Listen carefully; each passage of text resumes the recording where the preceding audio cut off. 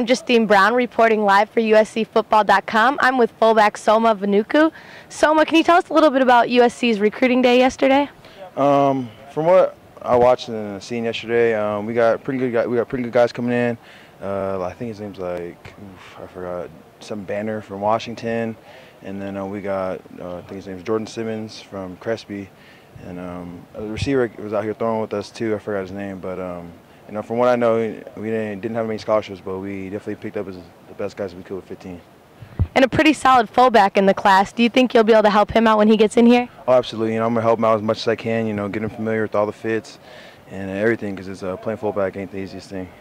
You were a redshirt freshman last year, correct? Yes. So this is your first year you'll be able to get in on the action, and you're expected to contribute pretty early on. Are you excited about this? Yeah, I'm excited. My main focus right now for the spring is just get my head in the playbooks. I can do everything out there physically. I feel comfortable out there, but just to get my mindset ready for the plays and everything, and that's my main focus. How much do you feel knowing the playbook puts you ahead of competition? Knowing the playbook definitely will give you an advantage.